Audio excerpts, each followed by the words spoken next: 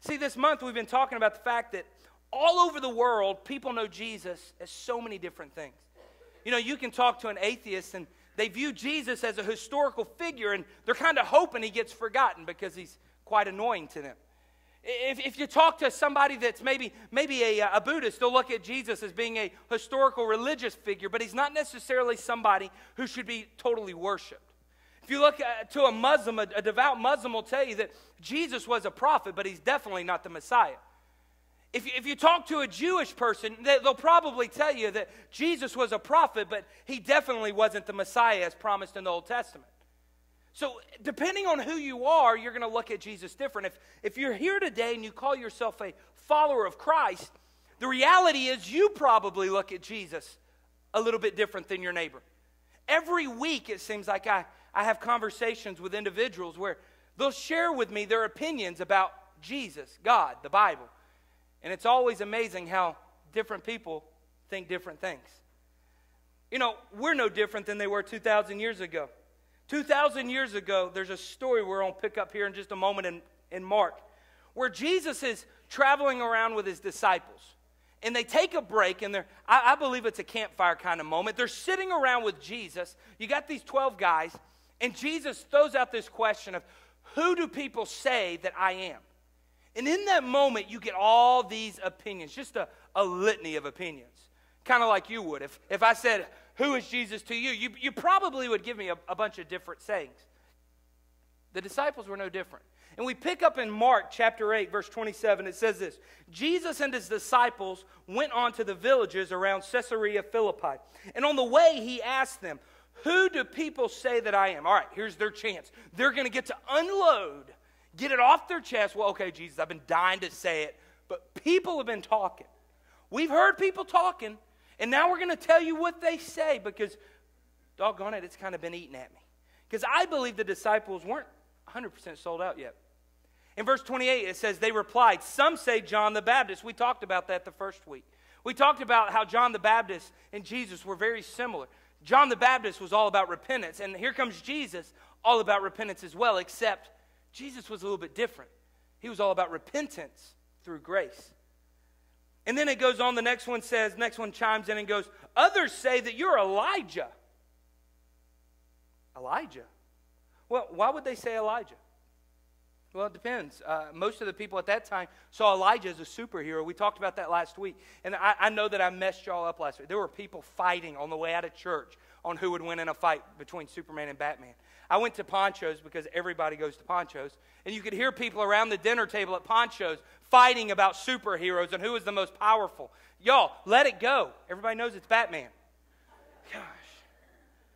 So we talked about Elijah and how Elijah was a superhero because he did all these miracles. And then Jesus shows up and blows away his record of miracles. It's a cool story. Great things were happening.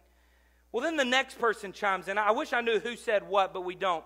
But the next guy chimes in and says, and still others say that you're just one of the prophets. One of the prophets. Now, why a prophet? You know, a prophet is one of those words in today's vernacular, if you will. Prophet is one of those words where, you know, people kind of look at it and go, people have abused that word. Every time you think of prophet, you think of weirdos and wackos, and trust me, there's many of those. Why a prophet? Why would they say a prophet? Well, let me teach. Can I teach you for a second? I want you to walk out today and go, I'm smarter today. Some of you need it, wearing orange. I want you to be able to walk out and say, I feel educated. So let me help you out this morning. Why a prophet? Well, there were 48 prophets and 7 prophetesses named in the Bible. Okay, most of those in the Old Testament. And there were actually, if you really look at historical records, there were literally hundreds and hundreds and hundreds of prophets throughout the Old Testament. But then something happened. It all stopped. It all stopped. Everything stopped. It stopped for 400 years. And for 400 years, there were 0 prophets giving prophetic words. For 400 years. So they go from having this culture where people are speaking about God and speaking on behalf of God, and God is speaking to his people through these prophets, and then all of a sudden, silence for 400 years. That is until Jesus. That is until Jesus shows up on the scene and breaks that 400-year tradition. It's until Jesus steps in and goes, everybody recognizes there's a new guy in the town. In Luke chapter 24, verse 19, we see it saying, and he said to them, what things? And they said to him, concerning Jesus of Nazareth, a man who was a prophet, mighty in deed and word before God and all the people. Jesus was a prophet. Jesus showed up on the scene as a prophet and got everybody's attention. It's not just Christians that believe that. You study other religions, and other religions will refer to Jesus as a prophet. But I feel like we kind of need to, I think we need to go a little bit deeper than that. See, Jesus was the first prophet in more than 400 years, and that was a big deal because the prophet had two very important roles. Now, please understand, I have a wide range of people, and that's not a fat joke by any means, but I've got different people in the room. I've got some people in this room that are really big in studying the prophetic things in the Bible. I have some people in this room that go, what is a prophet? So what I'm going to try to do is I'm going to try to land in the middle this morning. And I want to teach you some things, but I want to keep it very simple this morning. See, the prophet was a big deal because he had two. Everybody say two. Oh, come on. Y'all are falling asleep on it. Everybody say two. There were two specific roles the prophet had. The first, a prophet speaks of the future. Write that down. A prophet speaks of the future. See, in the Old Testament, as noted in Deuteronomy, the principle was that a true prophet would be known by prophesying something that would happen soon. This way people would know his words were true. So he would speak of things to come. Let me kind of put that into perspective because I don't know what your background is. You might be thinking like a tarot card reader or a psychic. No, not necessarily. Those are scams. I'm talking about declaring something that was outlandish. Let me explain to you why that happened. It would be as if I walked in here and I said, hey, friends, First Assembly, I want to teach you something today. Most of you have been taught that there are three parts of the Trinity, the Father, the Son, and what? The Holy Spirit. But I am here to declare to you that there is a fourth part that you have not been told about. And his name is Bubba. Let that sink into your spirit this morning. Bubba is the fourth part of the Trinity. I can't tell you his role because it's kind of crazy. But Bubba is the fourth part of the Trinity. I know what you're thinking this morning. You're thinking, that preacher done lost his mind. So let me help you out. I'm going to prophesy something so that you know it's true. Okay? I prophesy this morning that Tennessee will beat Alabama this past game. No, that didn't happen. Oh, wow. Okay, so what happens is I make a false prophecy, and because that prophecy didn't come true, you know what you get to do? You get to pick up rocks and throw them at me. Which is why we didn't hand them out to you while you came in.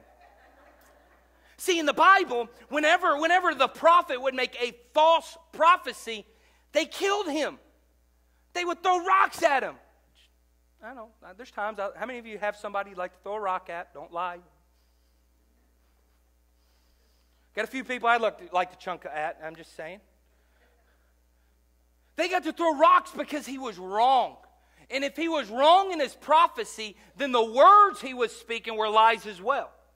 The prophet's job was to speak about things to come so that he could justify and quantify the words that he was saying. Jesus made 29. Hear that? Look at 29 in 3 years. He made 29 short-term prophecies that were all fulfilled within 3 years of ministry. 29. If you read the New Testament, he specifically made 29 prophecies in just the New Testament in 3 years. Now, that doesn't include all the others that were based on heaven and the end times and all that other stuff. These prophecies were made to prove Jesus knew what he was talking about. Jesus made these prophecies. He didn't have to. Jesus didn't have to make those prophecies. He made them so that it would prove that what he was saying as a prophet was true. See, a prophet speaks of the future, but only to validate their other role. See, their other role is a prophet speaks about the Father. A prophet speaks about the Father. Jesus made a lot of short-term prophecies that have come true in order to prove this validity of his words 2,000 years ago, but they're also the words that are valid today. See, When Jesus began to speak about the Father, because that's what a prophet does, he speaks on behalf of God. When Jesus began to speak on behalf of the Father, he was doing something really unique. He was revealing his nature. Write that down. He was revealing his nature. And when I say his, I put a capital H because we're talking about God. He is revealing the very nature of God. Why is that important? Because at that time, people had kind of an unfair view of God. Back before Jesus, if you read the Old Testament, which is, if you're new to the Bible, let me just encourage you, don't start in the Old Testament, start in the New Testament. But if you jump into the Bible, you kind of see this picture being painted about who God is, that he is ruthless, that he is callous, that he is harsh, he is stern, and all those things are true. And it's not necessarily a bad thing to be afraid of God. There needed to be some balance. A lot of people ask, Pastor, why do we see such a difference between the Old Testament and the New Testament? Let me kind of make it very simple. All right, this is a simple way of looking. How many of you have had children or know somebody that has children? That should be all of you. Everybody knows kids. How many of you know when a baby is small, and we've all had small babies, that a lot of times you've got to really watch out for those kids? Pastor Dan and Miss Sarah, they brought so much joy to our home, and one of those joys was they brought in their little baby. 9 months. How old is that kid? 9-month-old, 150-pound child. Man-child. Well, in the short time that they stayed with us, Corbin started to crawl. And how many of you know when kids start crawling, it's a whole new world, new fantastic point of view. This child all of a sudden forced us to start looking at our home going, okay, we got to make sure he doesn't go over there. He's going towards a plug. Stop it. Pow! He's got a knife. Stop it. Pow! Why? Because they're kids. And as a child, you have to stay on them. It was so funny because many of you have been to our home. You know we have a 2-story house and we live on the top story, which is kind of weird when you say it that way. But you'd set the baby down and you'd be like, hey, how you doing? Where'd he go? Oh, Jesus. Because you're afraid he's going where? To the stairs. So you hover over him. Oh, stop it. Oh, don't do that. Oh. And you do that, and you do that for years and years and years and years. And then something happens. They grow up. And then it doesn't go as much as that intensity that you had when they were babies. Now you start giving them freedom. Now you start allowing them to mess up more. Now you start removing your hands of protection so they can make their mistakes. And then as they get even older and start preparing to move out, you start as a parent, or you should as a parent, be sitting back watching going, that's stupid, but I love you. We've just recently making sure, are any of our kids in here? Nope. Okay. One of my oldest son has started this new thing where he's wanting to do his hair. And these god-awful designs. I don't even understand it. And when they were a kid, how many of you know when you have kids, you do their hair, right? And then they start getting older and you let them do their hair, right? You start removing, I hope you're not doing your teenagers' hair. Teenagers, if your parents are doing your hair, tell them to stop. It's weird. Why am I telling you all that? Because that's what the Bible is. When you look at the Old Testament, if you look at the big picture, the Old Testament is how God is taking care of these new babies. He's very stern. He's very harsh. Slaps the hand when it's going towards something that's going to hurt them. He's very intense. But then you see in the New Testament, it's almost like he's parenting a teenager or a young adult or something, because there's a lot more grace involved. There's a lot more leeway. There's a lot more gray area so that we can learn and we can grow. And if you look at the Scripture as a whole, you see this fatherly nature, because we know that the Bible declares God as our Father. We see this fatherly nature from birth through life. We've got to look at the big picture. And it's important to understand that when Jesus revealed some stuff in the New Testament about God, it was some life-changing things. We're not talking about he's revealing how God, stands up and touches his nose. We're not talking about silly. We're not talking about what Jesus is revealing what the Father's hobbies were. We're talking about he's revealing the very nature of God. And one of the first things that he reveals is that God is a giver. Write that down. He reveals that God is a giver. Matthew 7:11 says, "If you then, who are evil, know how to give good gifts to your children, how much more will your Father who is in heaven give good things to those who ask them?"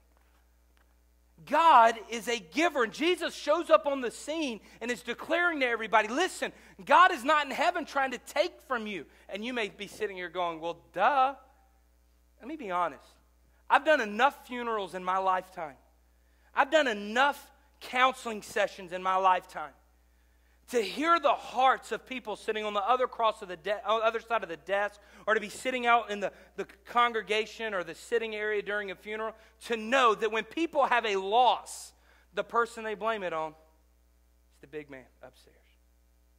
That when something unfair happens, when a job is lost, or a loved one passes away, or somebody gets sick, that there's this innate nature inside of us that says, oh no, God is taken from me. God has robbed me. God has taken a good relationship. God has taken my family. God has taken my health. God has taken my loved ones. And Jesus comes in and goes, no, it's not true. God is a giver. God wants to give you good things. God wants you to have good things. God cares about you enough that He wants to give to you because you're His children.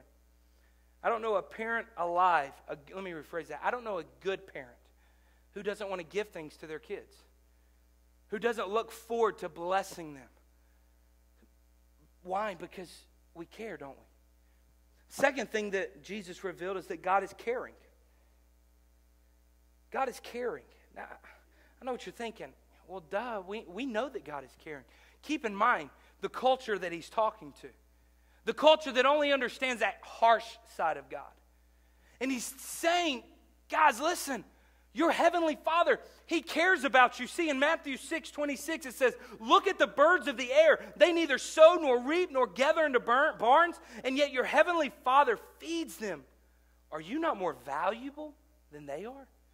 Do you not realize that if your Father cares about everything else, that He cares about you even more? Friends, let me tell you this morning, there's people in this room that you feel like God doesn't care about you. I didn't plan on going here, but let me just take a second. Hey, listen, I know where some of you have come from.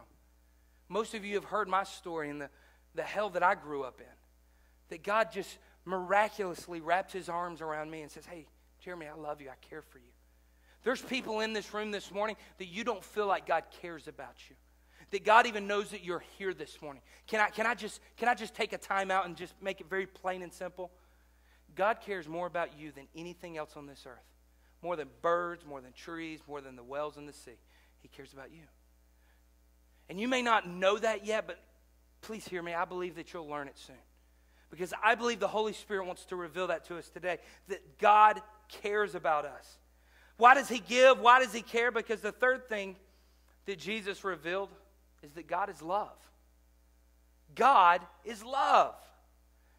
Now, everybody looks at love a little bit different. You know, love to two teenagers that are, you know, pubescent sounds like this. What are you doing? You smell nice. And for 4 hours on a phone or texting nonstop, the same question over and over and over and over again. That's love. But yet somebody who's been married for years, they see love in a different way. Once you've had children, you love them in a different way. Once you have that pet that just, oh my gosh, it grabs your heart. You know, I thought my mom loved me when I was growing up until she became an empty nester and bought a dog. And then I saw what true love was about. Because that stupid dog gets to do things I was never allowed to do. And I know there's people in this room that you may not have children, your children have gone. But you do understand a pet. An unhealthy love for a pet. That's between you and God, whatever. But regardless, all of us in this room, in some way, form, or fashion, have experienced love. But see, that generation didn't understand that God is love. They saw God as a policeman out to stop. Don't do that. You're in trouble. Fire and brimstone. That group of people, that's the only way they understood God. And there's many people in here, that's the way you view God as well. That God is simply a policeman out to get us, to catch us doing something wrong. But God declares, no, I am love. John 17 says, I made known to them your name, and I will continue to make it known, that the love with which you have loved me may be in them and I in them. What he's talking about is the very, very nature of love of God is wanting to be in you. It's crazy to think. It's crazy to think that God loves you and that he wants to show his love through you. Because let's be honest, our nature is mean. If you've ever been around children, you know their nature is just mean.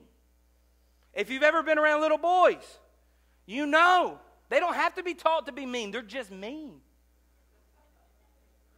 We went to a Halloween party that some people at our kids' school was throwing on. We thought it'd be a great opportunity to go meet some people in the community, and it was awesome. We had a great time, got to meet a lot of folks. But yet, on the way there, kids are dressed up in their playful Halloween costumes. We got a ninja. One of them's a ninja, and he's got like swords and things all in his back, and he's ready to go. But all that was a target for his two brothers, who came up behind him. Next thing you know, everybody's got a plastic sword, and it has broken loose in the Godwin house. They're hitting each other, slapping each other with swords. Why? Because we are naturally born that way. We're born aggressive. We're born with that nature, but yet God comes in and says, no, wait a minute. I want to supersede that because I'm love. I want you to know how much I love you. I want others to know my love. God revealed the giving nature of God, the caring nature of God, the loving nature of God. But he also did another very important thing. See, prophets had a role to reveal who God is, but they also had another role to declare God's purpose. To declare God's purpose. See, to understand Jesus' purpose is to understand God's purpose. Let me say that one more time. To understand Jesus' purpose is to understand God's purpose. It's his son. So we have to look at what was Jesus declaring? What was the message? What was the overarching message that Jesus wanted to simplify? Because that culture knew nothing but legalism and laws. And Jesus comes in and says, hey, let me tell you what me and the Father are all about. Let me just go ahead and make it simple. Let me tell you what it's all about. A couple things. Number one, I am here to save the lost. I'm not here to be some deity. I'm not here to have people bow down and worship me so I feel good about myself. I'm here to do something very, very simple, and that is to save the lost. What do you mean by the lost? Well, different people use it in different ways. Here at our church, we use this statement, unchurched, de-churched. People that don't have a growing, healthy relationship with Jesus Christ. Luke 9:10 says, for the Son of Man came to seek and to save the lost. He's out looking for them. Jesus comes in and declares, listen, you've heard about the Roman deities that people worship. You've heard about the Baal prophets. You've heard about all these things. Let me tell you what I'm here to do. I'm not here so that people will come and bow down and worship me. I don't have a God complex. Jesus says the opposite.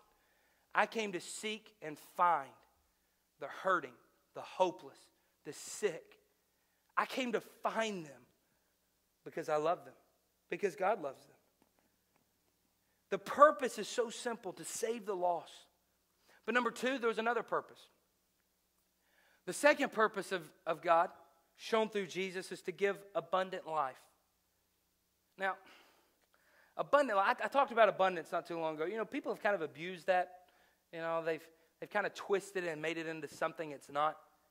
Let me simplify it. John 10:10 says, the thief comes only to steal and kill and destroy, but I came that they may have life and have it abundantly. Why is he saying that? Because you got to understand, the majority of the people that Jesus was talking to were farmers. They were suppressed and oppressed by the Roman rule. They were beat down. They had no hope. They had no options. And Jesus comes in and says, listen, I know that you feel miserable. You're living off by the Roman rule. They're beating you. They're abusing you. They're throwing you into prison. They're taxing you in such a way you can't afford. Kind of sounds like America. But it's rough. It's rough. Your life stinks. I know. But it's okay because I am here so you can have abundant life. Well, golly. Praise the Lord. Jesus is here to give us abundant life. Now, I don't have the time to really explain what all that means, but let me just make it very simple for you this morning. Jesus said something on behalf of God. He declared, I want people to have a great life. I want you to have fun. I want you to wake up and enjoy life. I don't want you to go through life and go, I hate this. When's this going to end? Jesus is saying, no, listen, God wants you to enjoy life. Now, you may be here today and go, well, Pastor, that's easy to say, but my life stinks. Okay, Jesus can fix that. Because let me tell you something, my life stunk too. My life was a mess. I was hopeless. I had no options. But Jesus stepped in. And Jesus has given me a life that I believe is more abundant than I deserve. I was thinking about this morning just the fact that I have an incredible family. And I'm an incredible church. I don't view this as a job. This is my dream. I love the life that God has blessed me with. But let me be very clear. I don't deserve it. I don't deserve to have a wife that's waiting on me when I come home from work. I don't deserve to have 3 beautiful, healthy kids. I don't deserve to have anything. But the Word of God says that my Heavenly Father wants me to have abundant life because it shows His grace of what I did not deserve. He blessed me with. And I don't know what you're going through today, but I do know this, that regardless of how hopeless or empty life may feel, Jesus has a purpose, and that is to give you life, a fulfilled and happy, fun life, if you allow Him to. Jesus declared God's purpose to save the lost, to give abundant life, and one more thing, probably one of the most important things, is to give direction. To give direction. Why? Were there a bunch of people that just were in need of GPS units back then? I mean, were they just running around, walking into walls? I mean, why in the world would Jesus come to declare direction? Because their world was no different than ours. They had a lot of confusion. You know, the truth is, I'm really glad you're here today. But you could go to about one of the other 4,000 churches in Columbia, and you'd probably hear a different message. You could go to one of the other churches and hear from their pastor, and you'd probably hear something totally different. I'm not here to say who's right and who's wrong, but I'm here to say that there's a lot of things being talked about. Jesus' world was no different. The time that Jesus came was no different. So He came and He summed it up. He said, listen, I know everybody's trying to figure this out. In fact, most of you are so confused that you think you just have to obey the laws. And if you obey the laws, life's going to be great. Let me ask you a question, friends. If you obey all the laws that America gives us to obey, are you going to have a fulfilled life? No. Last time I checked, just because I kept from speeding, the police officer did not give me a new vehicle. Although that would be cool. No, it's not about laws. It's not about legalism. Jesus comes and declares, listen, I'm going to give you the direction. I'm going to simplify. I'm going to make it very easy. If you know anything about your pastor, you know that I will get lost trying to find my way out of a paper bag. I cannot get around I hate it when people go, hey, pastor, you coming to here? Yeah, I'm coming there. Well, let me give you directions. You turn left and right, and then you know that road. It goes by 5 names. Make a circle on it. And then I just smile and nod because I don't know what you're saying. It took me a week to figure out how to get to the church from my house. Y'all can judge me if you want, but I have guns and motorcycles, and you can't have my man card. I just can't do directions. So I have a GPS everywhere I go. I need it because I need somebody to simplify. Don't give me 500 turns to get to the restaurant. Make it easy for me. And now it's so easy. There's this little girl shoved into my phone named Siri, and she talks to me sweet. She doesn't make me feel dumb because I don't know where I'm going. It's like just a great little lady in there. She goes, oh, you need to turn left now. Oh, thank you. Versus, hey, idiot, you missed the turn. You know, she's just sweet. And she makes it so easy and so simple. You know, everybody tries to complicate life. Everybody tries to complicate religion and Christianity and all that. It's too complicated. So Jesus comes down and He declares, hey, let me simplify this. Let me tell you what God wants you to know. I've proven it by all my prophecies that have come true. I've earned the right to tell you what I'm about to say. You can disagree with me all you want, but I've earned the right to say this. And Jesus tells us in John chapter 14, I am the way and the truth and the life. No one comes to the Father except through me. You can try legalism. You can try to be a good person. You can try to go to church and be faithful. You can do whatever you want to. You can give all your money to charity. You can be the greatest person that has ever lived, but it's not enough. Let me simplify it. You don't earn your way to heaven. You come through me. You don't earn your way to go to the Father. You come through me. You don't earn a relationship with God the Father. You go through me. And he simplified it. Now, I'm a simple kind of guy. I needed it simplified. And Jesus did that for us. There's a couple people here this morning. I'm closing. There's a couple of people here this morning that when I say things like God is a giver, God is caring, God is love, you don't feel like you know that God. You don't feel like you can relate to that God. You may be here this morning and feel like that God doesn't care, give, and love you. Can I just shoot you straight? He does. Despite you. Did you hear that? That God gives to those who are His. He cares for all of you. He loves you despite you. Despite me, because we don't deserve it. This morning, I don't want to embarrass anybody. I'm not going to. But I have to ask the question. Do you know that God? Because that's what it's all about. That's the whole reason Jesus came, was so that He can make a way to the Father. Because all of this stuff that we do, all this church mess, all the politics in church, none of that matters. It's all about a relationship with Jesus. It's all about a relationship with your Father. It's all about having a relation. Are you hearing me? I can't declare it any other way. It's so simplistic. It's about having a relationship. And there's people in this room, you don't understand relationship because you've been abandoned, you've been abused, you've been hurt, you've been let down, you've been rejected. But today, Jesus wants you to know that your Father's not going to abandon you. He's not going to reject you. He's not going to let you down. He's not going to turn His back on you. He's not going to give up on you. Because God is love. And He loves you. I want to close like this. Guys, this morning with every head bowed and every eye closed. Before we can go any further, I've got some other business things that we need to do here in a minute. But before we go any further, with every head bowed and every eye closed, let me ask you a question. This morning, we talk about God is love, and God loves you, and God has a relationship with you, Philip.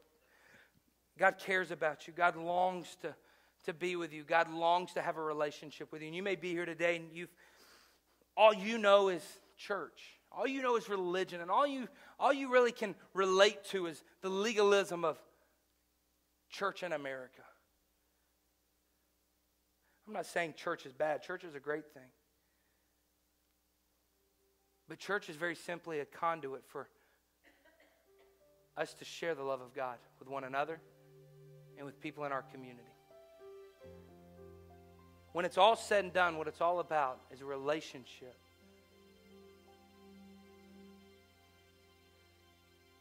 You know, they sat around that campfire. They talked about all the different things that all the different things that Jesus was being called. He was called John the Baptist. Some thought he was John the Baptist. Some thought he was Elijah. Some thought he was a prophet because he revealed something to God. He revealed something about God in those 3 short years of ministry.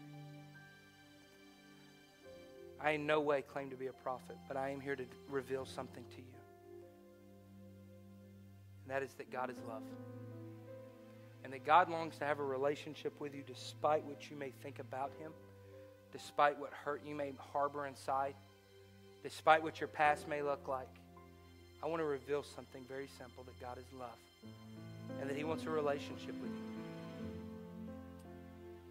So with that being said, with every head bowed and every eye closed, let me just simply ask you this morning, whether you've been here 100 times or you're a guest, it doesn't matter. If you're here today and you'd say, Pastor, I need to have a relationship with God. And I've tried on my own. I've tried to make it work on my own. But when it's all said and done, I just simply need a relationship with my Heavenly Father. If that's you today, I'm just going to simply ask you to raise your hand right where you're at. I'm not going to call you forward. I'm not going to bring you a mic. It's a moment between you and God. If that's you, you'd say, Pastor, I want to have a relationship with my Father. Doesn't mean you join the church. It doesn't mean you're committing to anything. You're just committing to a relationship, one that'll be growing the rest of your lives. If that's you, will you just slip up your hand right where you're at? Nobody looking around. Just you mean God. I see that hand, bro. All right, who else? Come on, if that's you, just slip up your hand. Let me pray with you. Anybody else? One last chance. Pastor, I want to have a relationship with my Heavenly Father. If that's you, just lift up your hand. All right. Can we pray together this morning? The Bible tells us that it's by the word of our testimony. Yeah, we open our mouth and pray. But it's not that there's power necessarily in the words we're saying. The power comes in the heart that's longing for a relationship. So this morning, before we go any further, can you do me a favor and let's pray with those that raised their hand. Dear Jesus. Oh, come on, pray that way. Dear Jesus, I know I'm not perfect. In fact, I'm a sinner. But that's why I need you. I need a relationship. It goes beyond religion. I want to know you, Jesus. And I want to know my Father. Come into my heart and wipe away my past. Because today, I'm making a fresh start. In Jesus' name. Amen and amen. Can we just lift up a hand clap of praise?